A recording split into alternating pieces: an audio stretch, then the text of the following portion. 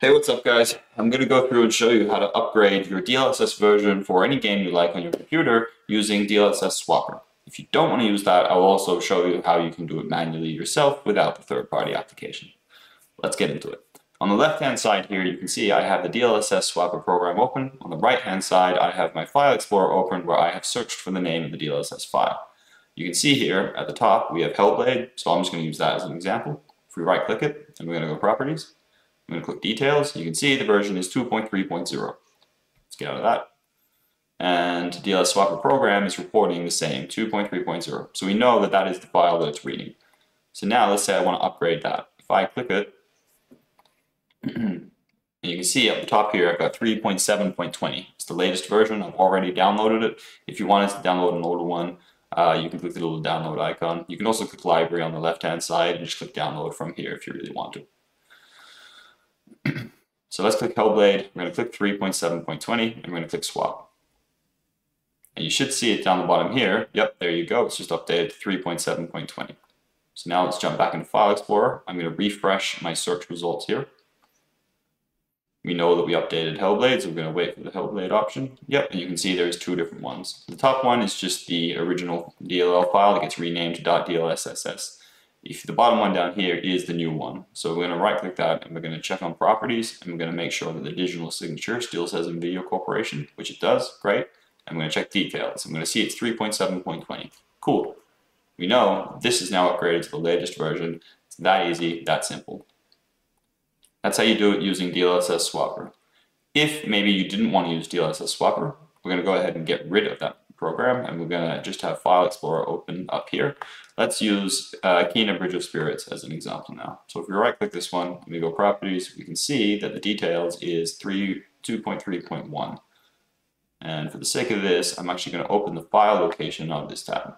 So we know that that is Kena's file. I'm now in that location. You can see it at the top here. It's buried in my Steam Apps folder on my computer, which is where the program's installed. We're going to open up Chrome. You want to search techpower.dlss. Come to their website, and on the left-hand side, you'll get all the latest versions, which will mirror what DLSS Swapper shows you. You can click download on one of these. I'm just going to select download server US1.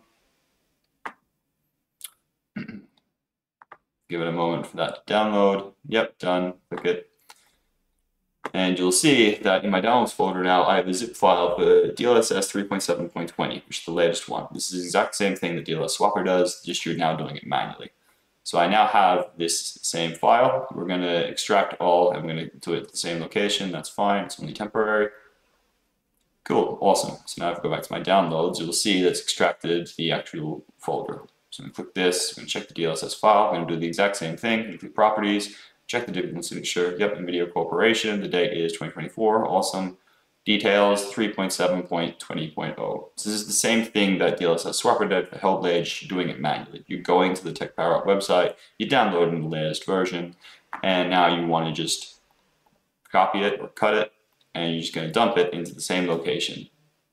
So we know that it's here, so we can get rid of this, and we can paste in the new one.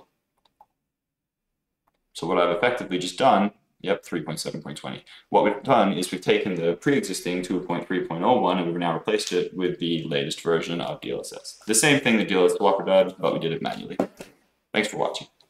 Hey, one more thing I completely forgot to mention, and that is following manually updating Kena's DLSS file, you can see that my DLSS Swapper is reporting the file correctly as the one that we've updated to, which is great. However, you may want to make sure to take a backup of that original DLSS file. You can see for Hellblade, which I used DLSS Swapper for, I have a reset option because that was that DLSS file that was shown.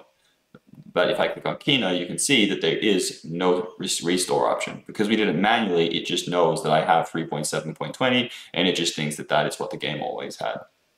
Thanks.